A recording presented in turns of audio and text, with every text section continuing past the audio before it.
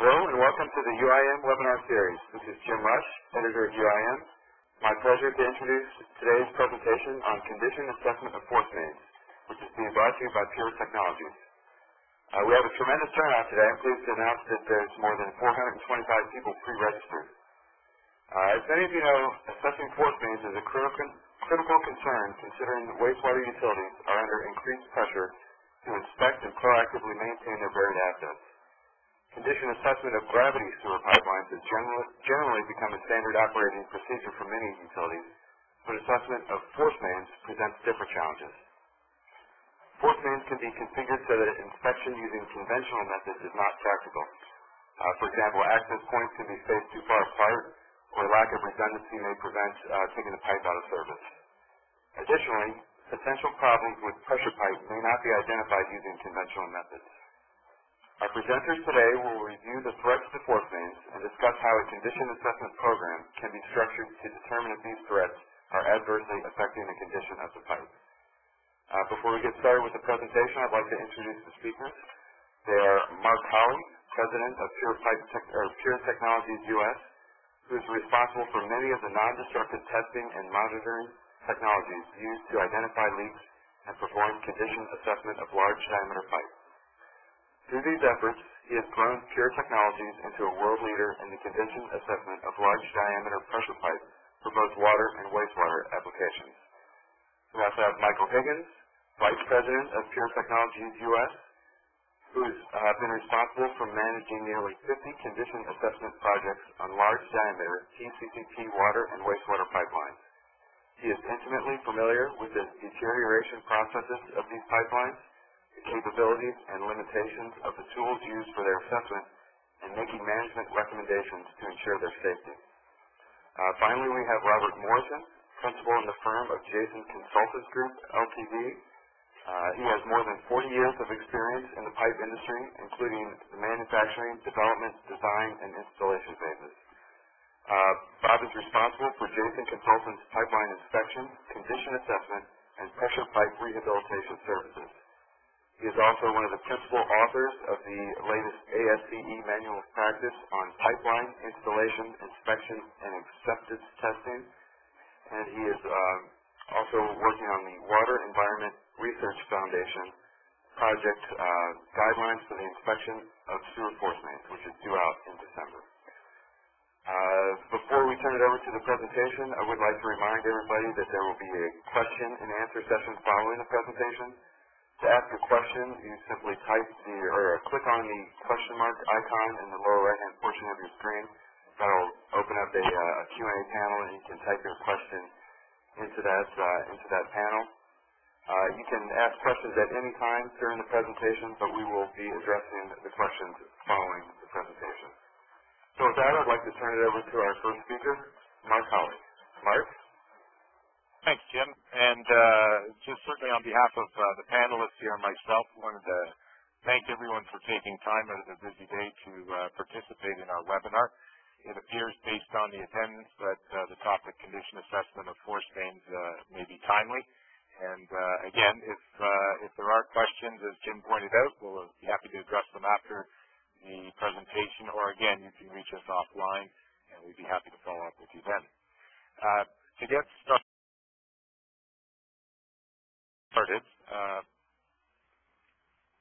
I think what I'd like to do is just give a quick overview of who Pure Technologies is. Again, just review quickly the current state of the infrastructure and why we're having this discussion today. At that point, I'll hand things over to my colleague Robert Morrison, who will provide more of an overview of the pipeline prioritization plan and what can be done. And then subsequent to that, Mike Higgins will pick up and speak to some of the condition assessment tools and technologies, and we'll wind it up for conclusions and questions. For those of you who aren't familiar with Pure Technologies, we've been in business since 1993. Our technology was originally developed to monitor post-tension buildings. We developed acoustic techniques to evaluate where and when wires were breaking in post-tension buildings. That technology transferred well to suspension and cable stay bridges. You can see in the left photo where we monitor the main cables of bridges. And then sometime around 1997, we began to work on solutions for pre-stressed concrete cylinder pipelines. And today, pipeline condition assessment represents about 70% of our business. We remain dedicated to developing cost-effective solutions for infrastructure management. And in addition to the technologies capability, we recently have expanded our engineering side of the house. Opanaka Inc. is a specialized consultant primarily involved with condition assessment of pre-stressed concrete cylinder pipe. Both Opanaka and Jason Consultants provide engineering services and are national leaders in condition assessment since the early 1980s. Both firms provide hands-on solutions for inspection and management of large diameter pipes. And in addition, Jason Consultants have been a prime investigator, as Jim had mentioned, for several Wastewater Research Foundation projects, including the evaluation of innovative inspection technologies for wastewater systems, inspection guidelines for force mains, and also they are the lead on the EPA task order on rehabilitation of water wastewater systems, which published the state-of-the-art technology of force main rehab recently. Just touching on the state of the infrastructure, I think everyone understands that a lot of the infrastructure was built out some 40, 50 years ago or longer, and we're now recognizing there's a need for condition assessment and evaluation and prioritization of the capital expenditures for replacement or rehab of these lines. The ASC report card is well respected, and certainly you can tell through the slides here that there are significant capital requirements. We've heard numbers as high as $2.5 trillion to upgrade the United States infrastructure over the coming years, and we believe that proactive condition assessment represents one of the best hopes for coping with this aged and deteriorated pipeline system. In concert with what's going on at ASCE, the Congressional Budget Office has been doing their own research, and it appears the estimates in the annual budget order of 13 to 20 billion will be required just in wastewater systems alone. Again, quite a daunting task when you look at things from a North American perspective. So, for this reason, obviously, condition assessment of both gravity force mains will be necessary to prioritize spending and maximize CIP funding. The presentation today will focus on tools, technologies that are currently available for condition assessment of wastewater force mains. And with that, I would like to hand the baton off to Bob Morrison, who will provide an overview of the force main assessment program and give you some of the highlights. Bob?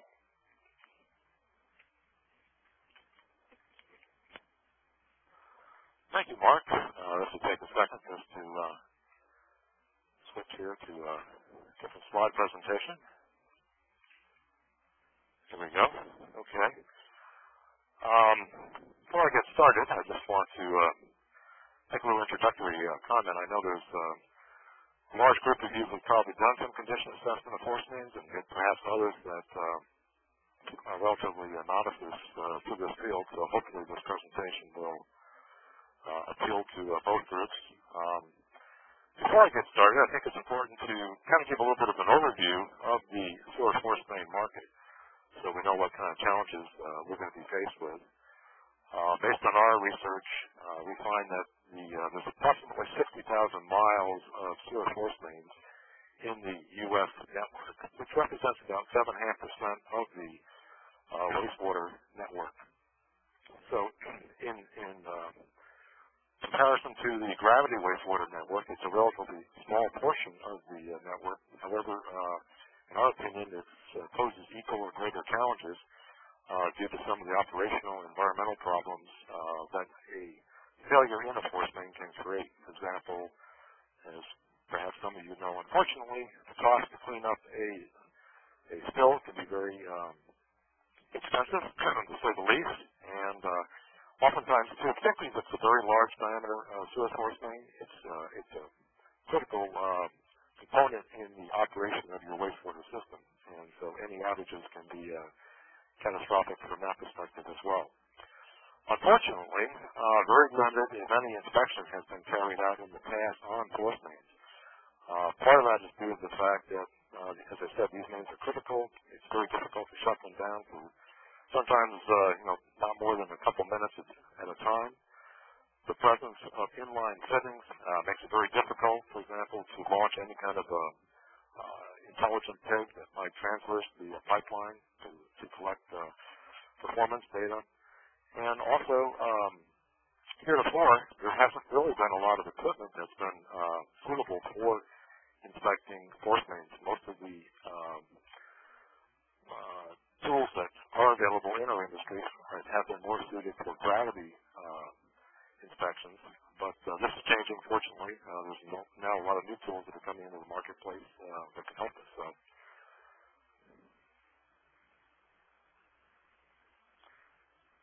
Bear with me. Find a way to change that. There we go. Okay. As Mark was saying, we've done quite a bit of research work for the Water Environment Research Foundation, and as part of that research, we conducted a survey of wastewater utilities in North America, and this is going to be reported in our report, which I understand is due out sometime in the end of December. But essentially, what we found is that over 60% of the sewer force mains in the North American market are ferrous materials, and most of those are cast iron and ductile iron pipe. There's also a very large percentage of these mains that are relatively small diameter. In fact, over 50% of these force mains are 12-inch diameter or less. So we're dealing with primarily small diameter ferrous pipes. However, there's also a large percentage of other materials. For example, the second highest material is PVC pipe, as you can see in this slide, with a little over 14% of the in-place market, followed by pre-stressed concrete sonopipe, a little over 11%. And then a product that sometimes we tend to forget about, since it hasn't been produced in the U.S. since about 1983, and that's asbestos cement pipe. But there is 5% in the ground, asbestos cement pipe, which in some cases does have to be inspected and assessed. There is some good news, and the good news is we're looking at a relatively young product, especially compared to water mains.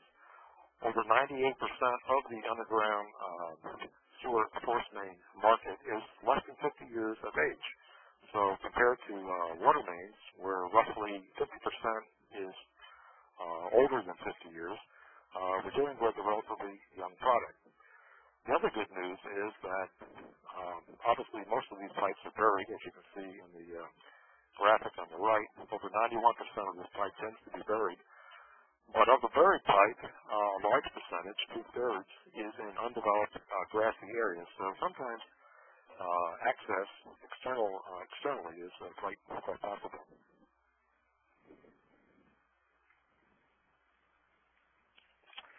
So that kind of gives you a little bit of an overview of the size of the market and some of the focuses of our research attention in the past. I'm sure now very few utilities have unlimited resources, so going out and embarking on an inspection program that would look at 100% of your underground assets is nearly impossible. So the focus really needs to be on looking at and examining only those force mains whose performance is really critical to the operation of the wastewater system. And one technique for doing this, which was really originally developed and refined by the oil and gas industry, is what's called risk-based investigation, as is shown on this particular slide. The objective of a risk-based investigation is basically to look at two things.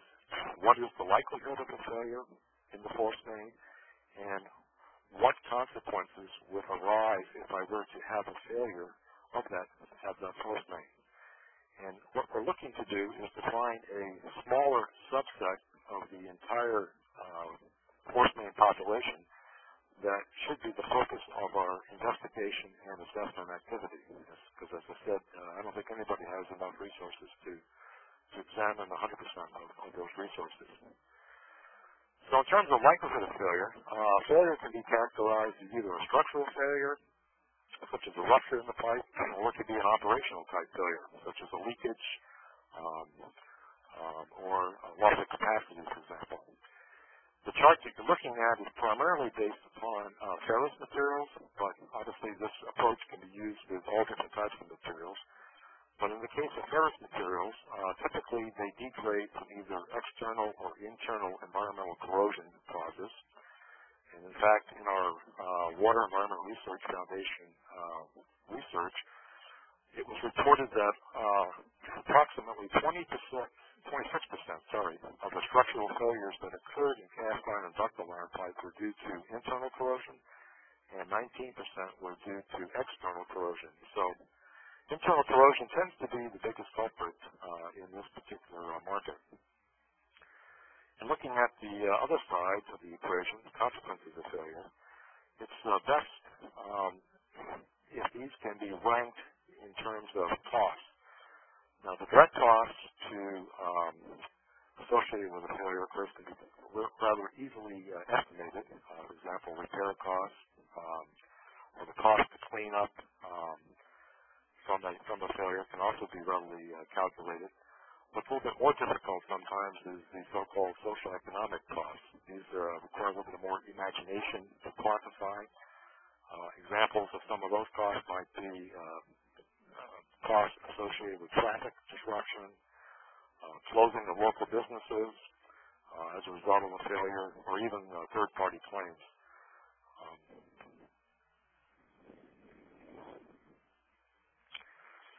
So once you have done some kind of an assessment of the likelihood of failure and the consequences of failure, then you can, and I think it's often helpful to look at it in terms of assigning some kind of a risk rating to those variables.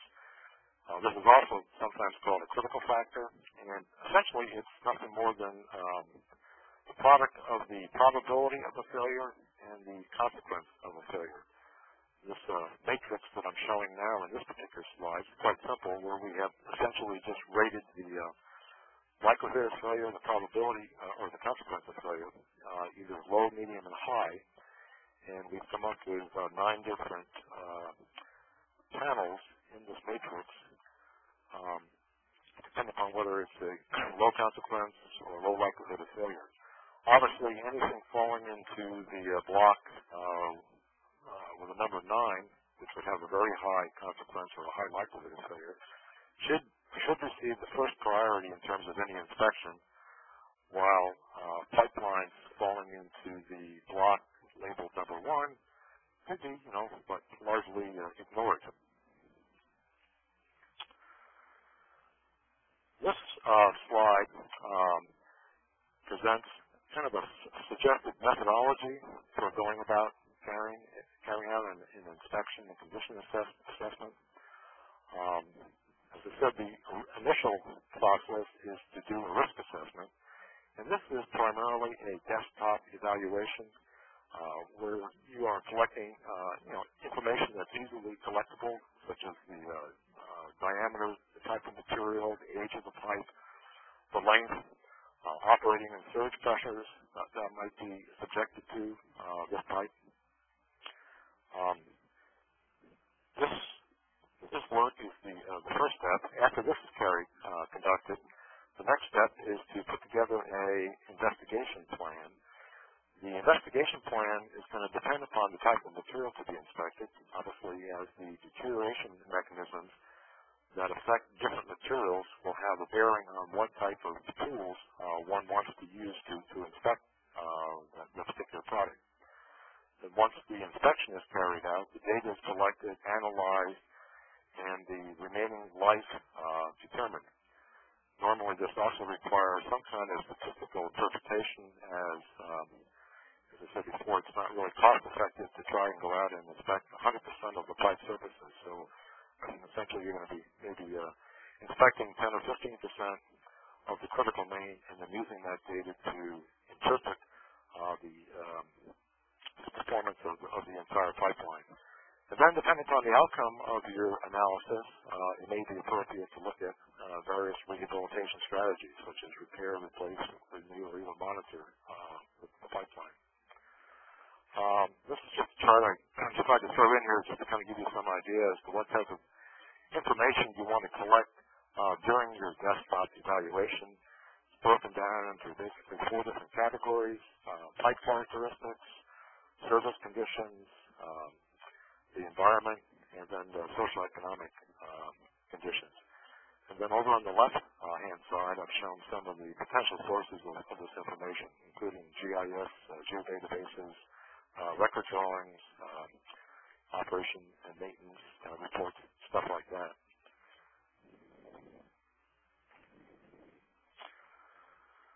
One approach which we found helpful in terms of carrying out a risk assessment is to create what we call belief networks, which actually take their origin from Bayesian statistics.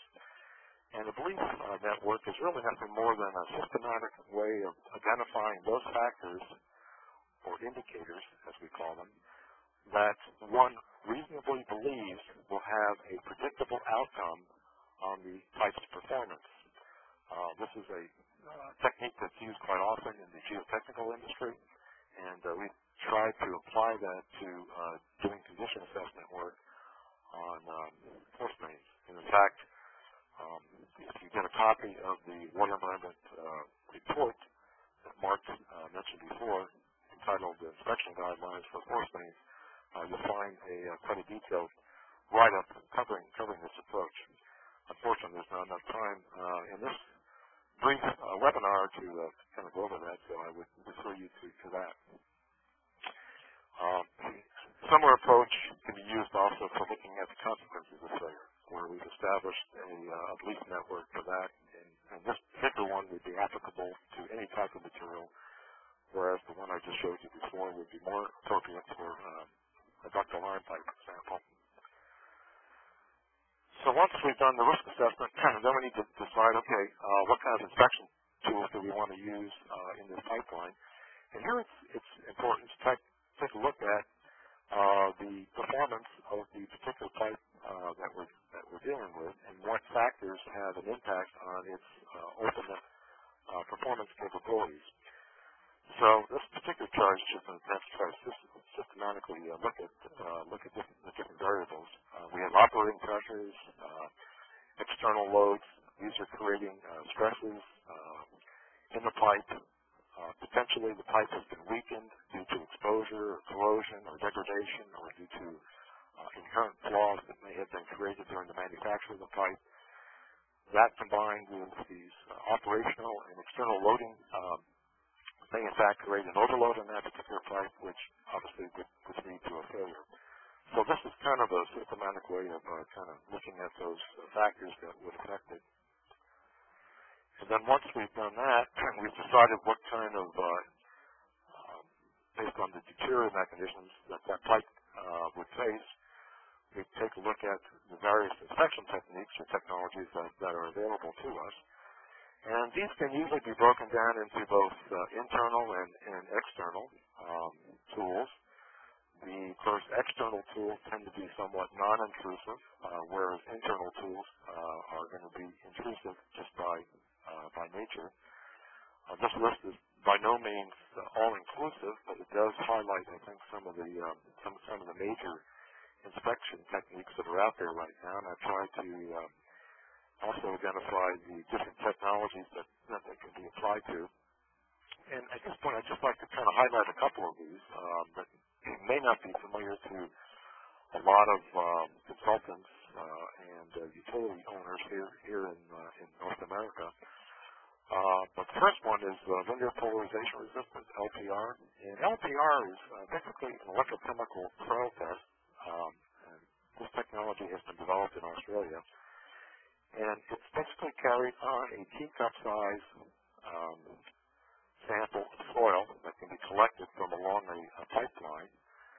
And it will tell you basically there's a correlation between the results of the LPR test and the rate of corrosion in that ferrous pipe. So this is a very important tool that we're starting to see be used here in the U.S. and has been widespread use in Australia, Hong Kong, Singapore, and some parts of Asia. Some other tools that are more relatively new, and that's rely upon what's called remote field or near field technologies. Essentially, these are electromagnetic tools that can be used to measure the remaining wall thickness in a ferrous pipe.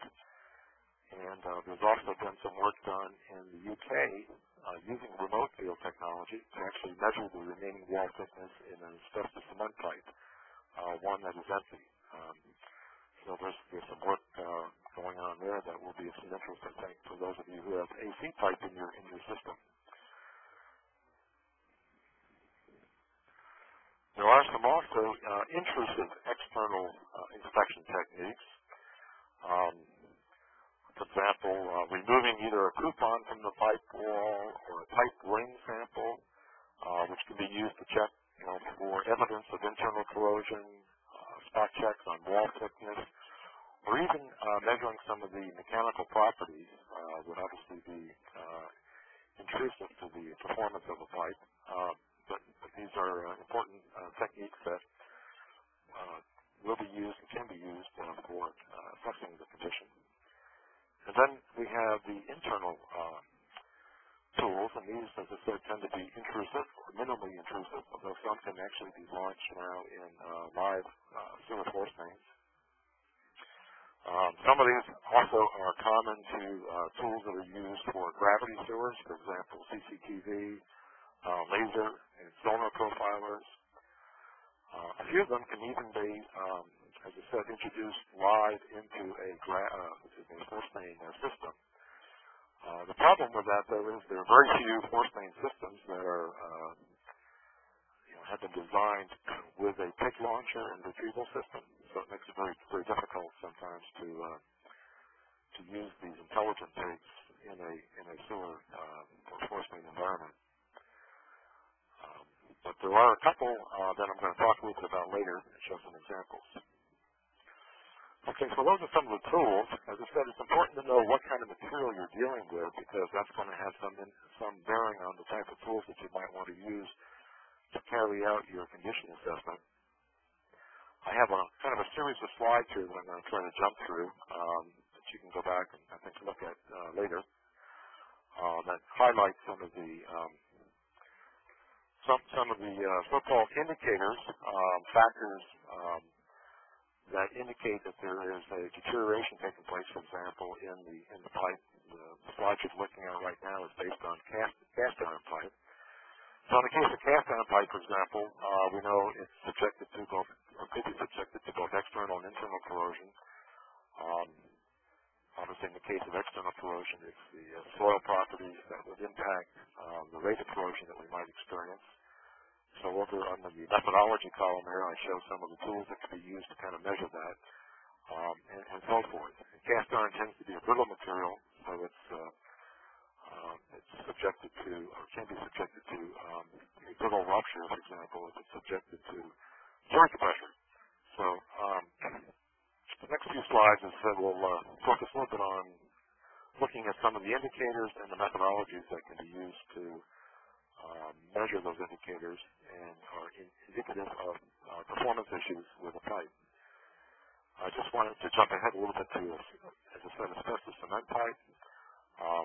There are a couple tools here that are now being used in Australia, for example, one of which is to take coupons, taps, hot taps even, from the pipe wall, then exposing these coupons to phenolphthalein or the universal indicator, which measures the alkalinity in the material, and this is then correlated very closely to the tensile strength of the material. Also, you can take the coupons that have been cut out of the pipe wall, and you can do what's called an indirect tensile, that should be strength, not strength, but anyway, an indirect tensile strength test on that coupon. So there is some technologies now that are available to us to try to evaluate AC pipe. PVC pipe, as we know, is non-metallic. It doesn't corrode. So it's obviously not affected in the same way as some of these other materials. However, there was a report published by the AWARF a couple of years ago dealing with the long-term performance of PVC pipe. And essentially what they found is that the long-term performance is really driven by the rate of crack growth, which develops at a defect or a void in the pipe wall. These defects or voids are microscopic in size. They're basically created at the time the pipe is produced. And the thing that arrests or tends to slow down that process is the fracture toughness of the material itself. So in terms of evaluating a PVC pipe, we want to look at both the size and distribution of voids or defects in the pipe wall, as well as the fracture toughness of the material. And then we have pre-stressed concrete fill in a pipe, which I'm not going to talk about because I know Mike's going to deal with it more about that when we talk about some of the inspection technologies. There's a little poll that just popped up there that you might want to respond to. We would appreciate it. Just a couple of other technologies that I thought might be important just to highlight. When you're dealing with ferrous pipes, particularly if they're bonded joints, one technique for locating areas of active corrosion is to do pipe to soil potential surveys, where you're measuring the potential difference between the pipe itself and a reference electrode, usually copper sulfate. Or if the pipe is not bonded, electrically continuous, then you can do cell-to-cell potential surveys, which are not quite as accurate, but they are effective, basically a similar approach. I already mentioned coupon removal, which can be very effective with asbestos cement pipe, but also allows you to look and see if you have any internal corrosion on other types of pipe materials. Tip depth measurements is very important if you're dealing with cast iron pipe and steel pipe. Basically, there's a ASME code case D31.1, which is a standard published by the American Society of Mechanical Engineers, and it basically allows you to predict the ultimate tensile strength of a steel pipe based on the size and distribution of pips in the steel pipe. So this can be a very effective tool for determining, if you know something about the rate of growth of pips in the pipe, you can determine what the remaining life might be of that steel pipe, given the known operating conditions. It also can be used with cast iron pipe. There's been some research done in Canada by the National Research Council. Similar approach, looking at the effects of pips on cast iron pipe, and there's been some publications that deal with how you can correlate pip depth and pip dimensions to the underlying cast iron ultimate tensile strength.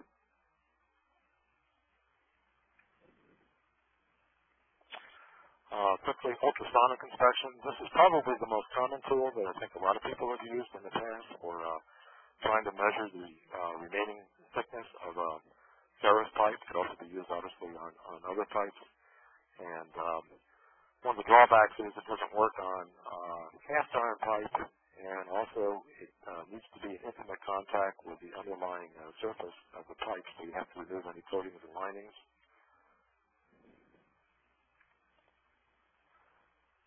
I'll skip over that slide.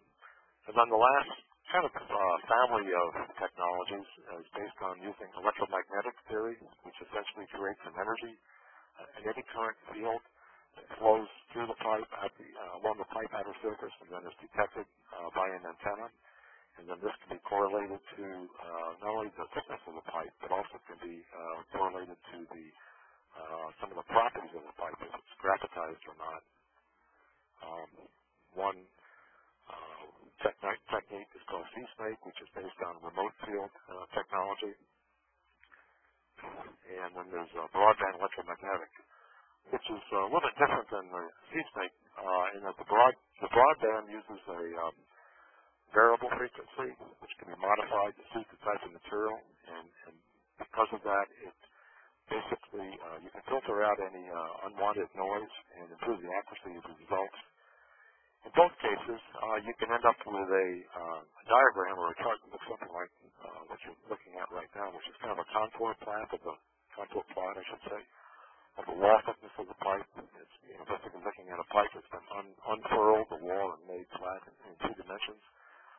But it's very helpful in terms of picking up patterns. For example, you can see here that there's and from corrosion along the inside of the pipe. So that's kind of an overview in 20 minutes or more of condition assessment, and now I'm going to turn it over to Mike Higgins, who's going to talk about some of the technologies. Thanks, Bob and Mark. It's a pleasure to be with you all today, albeit virtually. I'm going to talk a little bit about some of the tools that are used to gather information on force main. And the outline you see before us is the sort of order I'll go through. First talk about trapped gas and leak detection tools, then talk about tools for pre-stressed concrete cylinder pipe, and very briefly cover long-range CCTV technology and some test soil sampling programs. So that's the order we'll go through here. First, we'll talk about a convenient tool to find pockets of trapped gas and leaks in pressurized pipe. The technology we've been using is called Smart Ball, and essentially what it is a instrumented ball that's inserted into the flow stream of a force main, and it allows you to roll with the flow in the pipeline and capture at a point downstream. Data is collected from the ball and can be analyzed to identify and locate leaks and pockets of trapped gas in the pipe. The ball, as you can see in a photo on the left, essentially consists of a 2-inch aluminum alloy shell that contains a data acquisition system, and it's surrounded by a foam shell that provides additional surface area to propel the ball, as well as provide a quiet traverse of the pipe so we ascertain high-quality acoustic data. The ball is typically inserted through a 4-inch outlet on the pipe, and it's negatively buoyant, rolls through the pipe. It can roll through many miles of a force main and be captured at a point downstream to survey the pipe. Essentially, there are two ways to insert the Smart Ball technology into a force main. The first method requires what I call minimal interruption to the force main. So if you take the force main down for 15 minutes or so, you can isolate a pump, remove a flange from that pump or the piping connecting to the pump, insert the ball into the pipeline, replace the flange, turn the pump back on, and begin the survey through that method. If it's not feasible to take the pipe out of service for that duration of time, you can use a second method, which is we use commonly, which is inserting the ball through a 4-inch or larger top outlet on the pipe.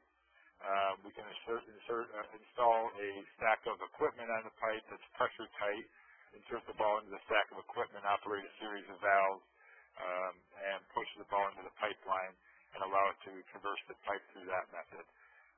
Both methods have been used quite extensively on sewer force mains. Capturing the ball is a bit more challenging. Here's some photographs from typical projects where we've captured the ball. On the left side, upper left, you see a customized built net for a specific project. And this is how we prefer to remove the Smart Ball device from force mains, allow the ball to enter a point of gravity discharge either at a manhole or a treatment plant, and build a customized net to the dimensions of the outfall, if you will, allow the ball to roll in there and capture. And here you can see the ball actually in one of the technician's hands in the bottom left photo. Another technique we can do is actually insert a expandable net through a 4-inch or larger outlet. We try to avoid that in force mains just because it can follow the net. Once the ball is in there, you can pull it into the retrieval stack, close the valve, and pull the ball out that method. But again, the preferred approach is to allow the ball to flow into a gravity portion of the main. While the ball is in the pipeline, what is happening with the ball is it's rolling on the bottom of the pipe. The ball is slightly negatively buoyant. It's traveling very close to the flow velocity of the pipe. That ultimately depends on the slope of the pipe, but it's fairly close to the flow velocity. The ball itself emits an acoustic pulse every 3 seconds. That pulse travels the pipeline, and we're able to place sensors on the pipe that can detect that pulse. So as the ball is rolling through the pipe, we're continuously tracking where it is with these sensors, and the technicians will always know where the ball is in the pipe. The ball itself can record data for up to 12 hours of time. So you can do very long pipelines with a single deployment. The longest force main we've done with the smart ball technology is 12 miles. Usually they're a mile or a few miles, but you can do very long pipelines conveniently as well. This is a plot of what the data looks like. The acoustic data in its raw format is shown in the upper plot here, and you can see the background noise as the ball is rolling through. As it approaches the leak, you see a clear crescendo as the ball passes the leak, and then the acoustic activity tapers off. The bottom plot also shows the same leak, but has a frequency data overlaid on top of the leak. That frequency information is very important for finding leaks in pressurized pipe. What I have on the right, and I hope this works for you all, I'm going to play an audio file of a leak in a pressurized pipe. Because of the setup here, I can't play it through the computer. I'll play it through the phone, and hopefully it comes through okay for you all. Bear with me a second here. Got to get the right file.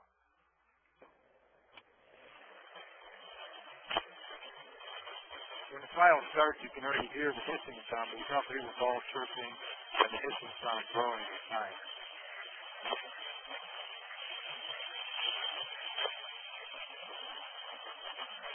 So at this point, the ball is past the leak, and the acoustic energy tapers off. The next file I'll play for you is an air pocket in a force main, and again, hopefully this audio works for you.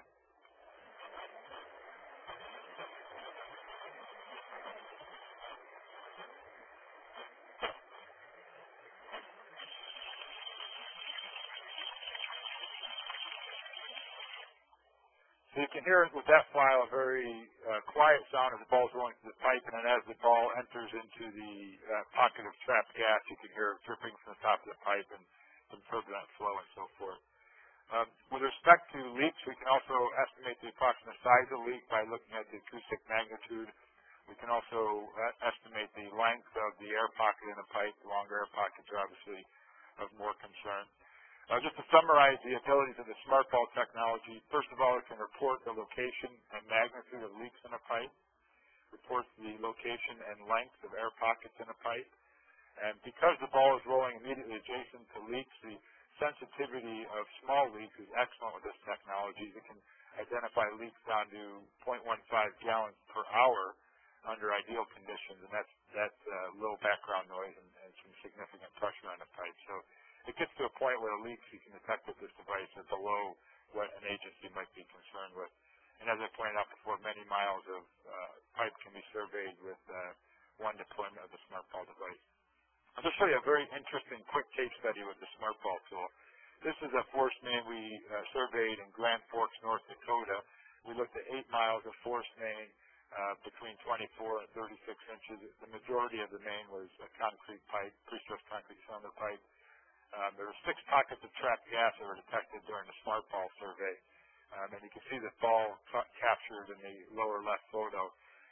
One of the locations of trapped gas, the agency was able to CCTV the location, and you can see a photograph on the right of the slide that shows H2S corrosion on top of the pipe. You can also see a pit in the pipe at that location, and what you're actually seeing there is the pit has grown through the concrete lining, through the steel cylinder, and you can actually see the pre-stressing wire of the pipe from the inside of the pipe. Certainly an area of concern for this particular force main. So that's a great application of smart ball and one that we see quite common now. So that's sort of detecting gas pockets and leaks and pressurized force main. I'm quickly going to move to assessing pre-stressed concrete cylinder pipe. Pre-stressed concrete cylinder pipe relies on the high-strength steel wire to provide its structural capacity. The wire provides the strength. There's a steel cylinder in there that provides basically a waterproofing membrane, but overall the wire is what really provides the strength of this pipe. This pipe has performed very well over the years. There's been very few failures per mile, in fact fewer than any other type of pipe material. However, it's often used for large diameter force mains, so the criticality of pre-stressed pipe force mains is usually higher. One of the interesting things that we've seen with pre-stressed pipe force mains and pre-stressed pipe water mains is that the problem sections tend to be isolated. You can have a pipe with a significant corrosion problem. Its two neighbors on either side of it are in perfectly pristine condition. The next bad pipe might be a half mile or a mile downstream or upstream. So it's a very isolated problem. So it's important to use tools that can find a needle in the haystack, if you will, and find these problematic locations. Typically, we see about 2 to 5% of a pipeline, the pipe sections in a pipeline or main may have some damage that would warrant some deterioration in the pipe. And one of the interesting things we've seen is that damage can be managed rather than replacing the main. In some cases, we've seen agencies sort of jump to replacing a pipeline that had some problems in the past. However, these problems, given the small percentages, the problems can be managed rather than replacement, and that offers a significant capital cost or capital savings. Here are some of the threats to pre-stressed pipe. Typically, a lot of the condition assessment programs are focused on the first two bullet points, which are wire break damage. Those are external corrosion mechanisms for pre-stressed pipe. And both corrosion and hydrogen brittlement both result in wire break damage, which reduces the strength of the pipe. If that continues to occur, the strength of the pipe can be reduced to a point of failure. H2S corrosion is similar to what we just saw in Grand Forks. As an internal corrosion mechanism. That would be typically addressed with the smart ball technology. So I'm just going to use a few slides that are address wire break damage either due to corrosion or hydrogen embrittlement. The first slide is related to electromagnetic inspection.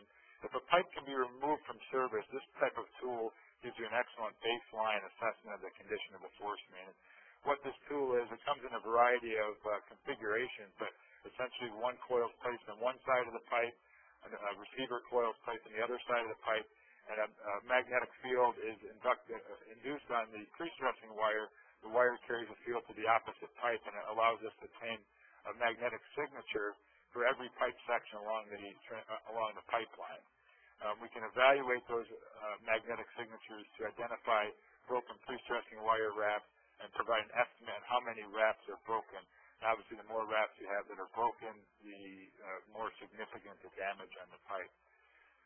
It's an excellent tool to get a baseline assessment of a pipe. However, it does require the pipe be removed from service. For large diameter pipes, we have tools like the one on the right. For smaller diameter pipes, we have a robotic technology that can drive the coils and data acquisition equipment through the pipe. For this type of inspection, this is typically a very broad summary of what we would see. Here is a pipe of about 6.5 miles. 1,500 of the pipes had no wire break damage or in very good condition. 3 pipes had enough wire break damage which placed those pipes close to failure. 76 pipes, or about 5% of the pipe in this case, had what we call moderate levels of damage. Some wire break damage, however, didn't place the pipe at immediate risk of failure. So when you're making an engineering decision regarding a pipeline, these pipes can be very difficult to evaluate. One of the things that might be advantageous to decide which pipe you need to repair is to do a finite element model of the pipe that will tell you at what number of broken wires should we intervene. So if I have 5 wire breaks, the pipe might be okay. If I have 40 wire breaks, however, now I need to intervene. So going through finite element modeling, we can develop curves like the ones you see here that will help tell you which pipes need to be repaired and which are okay to operate. Another tool for condition assessment of pre-stressed concrete pipe is acoustic monitoring. And one of the advantages of acoustic monitoring is it can be deployed while the force main remains in service. And it's really a fascinating technology that relies on monitoring the acoustic activity in a pipeline to hear or detect the snapping sound of a wire breaking. So it reports the time and location of wire breaks, tells you which pipes are having wire break activity, the rate of wire break activity. It can be used in a short-term fashion. We can deploy this equipment for, say, 3 months, identify problematic pipe sections and take the equipment away. Or it can be used in a long-term fashion in a smart pipe concept where we continuously monitor the condition of the pipe and raise flags as pipes meet certain criteria and so forth. And as I mentioned, this technology can be installed while the pipe is in service. In a long-term structural monitoring application, acoustic monitoring can keep track of wire break tallies. You see a plot here below that the blue line shows a 96-inch diameter pre-stressed pipe. The bars on top of the pipe are the number of wire breaks on the pipeline. So as the system detects new wire breaks, these bars grow with time, and they're color-coded to calculate the risk on the pipe. So it keeps a near real-time risk evaluation of the pipe and enables an agency to make fast, sound decisions on the pipeline to identify any pipes that might be approaching a point of needing repair. A convenient way to make this information available is through web-based reporting. This is an email that's sent out when a client has a wire break on a pipe, and it prompts them to log on a website that would offer information that would look something like this. And here we can see for that 96-inch pipe, every pipe section, where it's located in the world, and the number of wire breaks on a pipe, where wire breaks have been occurring, and so forth. Here's an example of a 66-inch force main where the fiber optic acoustic monitoring technology was installed while the pipe was in service, and the thumbtacks are wire breaks that are occurring, so you can identify the problematic locations of the pipe. So that covers some of the pre-stressed pipe tools. I'm next going to move into CCTV of force mains. And really, this type of technology is applicable to gravity and force mains, but most conventional CCTV systems can't inspect long pipelines. The length of the robot or tool can be deployed a few hundred feet. We've just developed a technology we call pure robotic that can do long-range surveys and put multiple sensors into a pipe. So we can use a camera to provide CCTV, a sonar head to provide profiling underwater, a laser to provide profiling above water, and electromagnetics, as I just discussed, to detect wire breaks in pre-stressed pipe. The tether length on this device is about 8,400 feet, so from one manhole you could quite easily, depending on the configuration of the pipe, run the robot a mile one direction and a mile the other direction, so you might go to 2 miles from one manhole. And the pipe, minimum pipe diameter for this tool is 12 inches in diameter. Lastly, I'll just cover test pits and soil sampling as together. Test pits have been used for a number of years to look at pipelines and try to ascertain some information on the condition of the pipe. Essentially, it involves digging the pipe up, inspecting it, sampling it. Bob spoke to much of these inspection techniques. It provides excellent information on the pipe, that's exposed. However, the sampling percentage is very small, so it can give you a false sense of hope or a false sense of worry for a particular pipeline based on such a small percentage. We've been strong believers of finding some way to screen the pipe, either through reviewing as-built records or doing a smart ball survey or internal inspection, so you know better where to excavate the test pit so you get more out of the test pit program. And one word of caution is whenever you're digging a pipe under pressure, you have to use extreme caution. If the pipe's deteriorated, just taking the soil load off the pipe could cause the pipe to fail. And lastly, soil sampling is a very convenient way of determining the aggressivity of the soil on the pipe. The photo shows a very large test pit and one of our engineers taking a soil sample. This could be done with augers or other equipment that's much easier to use. And as Bob mentioned, there's some new test methods that might indicate the likelihood of corrosion from metallic pipe. So lastly, just some conclusions for our webinar here.